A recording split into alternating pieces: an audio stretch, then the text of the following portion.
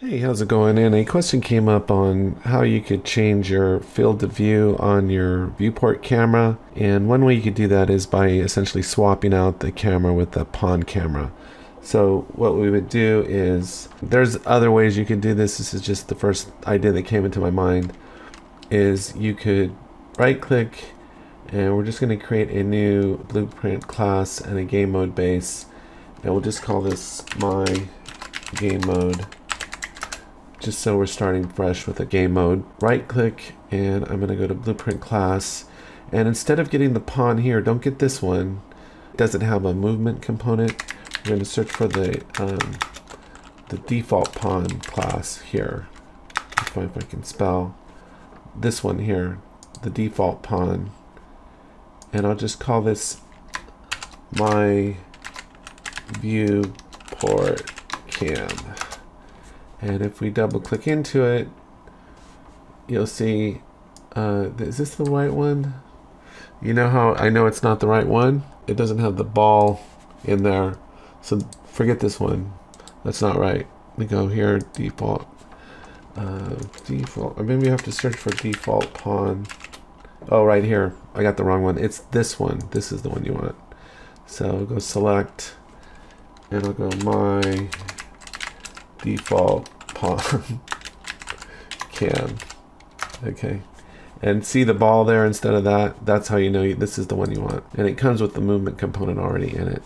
Okay, and then what we're going to do is we're simply going to get rid of that sphere because that's technically our pawn, right? And then what we're going to search for is we're going to add, and you can either use a cine camera or the regular camera, and I'm just going to use the regular camera because it has the field of view on it. So I'm just going to go camera right here, this one right here. And if we look at it, there's a couple settings on here that are important. Right here is where you could set the field of view. See right there?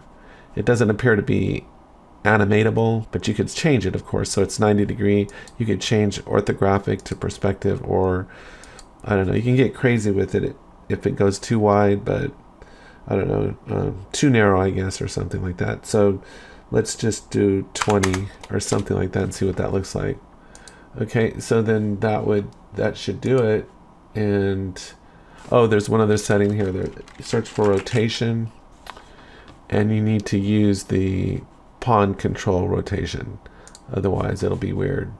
And then all we have to do is come up here to Windows, go to play world settings, and we'll just swap out our game mode. So here, oops, we go here and we'll do my game mode, and then open this up, and on our pawn we'll just pick my default pawn cam. And then if I go play, I've got this field of view for this viewport. See how tight in I am? And I have the flying pawn control, by the way, I believe. Yeah, so this isn't the walking pawn control, but I've got flying pawn control here. So this would be great for filming something, by the way, if you wanted to film. And then if I wanted to switch that, I just come back in here into here and just switch out the field of view, which is one of the higher numbers here. So see how weird it gets if I go to 112. Let's see what that looks like. See how wide it is now? So that's what you can do. And it's kind of cool. It really is kind of cool. So anyway, that's all I had for today. I hope you found it helpful. Take care, have a great day, and I'll talk to you next time.